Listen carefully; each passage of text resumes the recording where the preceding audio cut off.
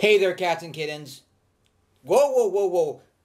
Why are you wearing that outfit? TMI. Speaking of people wearing outfits that leave very little to the imagination, this week's comic book of the week is Witchblade 151. A Top Cow comic. It's written by Tim Seeley with art by Diego Bernard.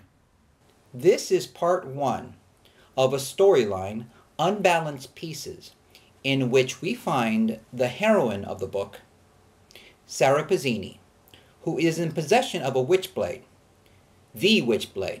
Now, the Witchblade is a mystical artifact of great power, and it's been wielded by various woman warriors over the vast history of man, including, in a past incarnation, Joan of Arc. Now, this is also a soft reboot of the Top Cow universe. A soft reboot being where a lot of the stories remain in continuity, but there are some changes.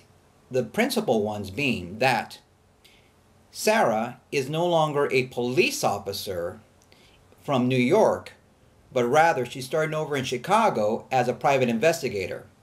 She is no longer a mom. That's been erased. But again, just kind of find yourself alone on this city.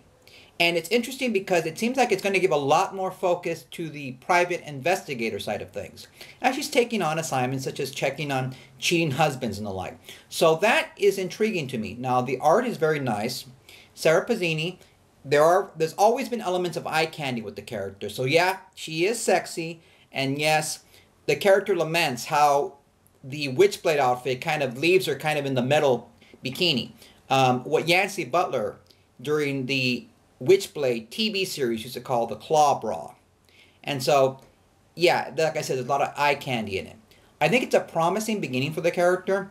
And even though I'm not a big Witchblade fan, I found this book intriguing enough that I'm going to check in on this character from time to time. The story is strong, great villain in it, and I just think it's worth checking out to see the new directions this character is taking. All right, guys. Well, please remember to thumbs up, comment, subscribe, pin me to your homepage, and thank you as always for your support. I hope you're having a wonderful day, and I will be talking to you very soon. Bye.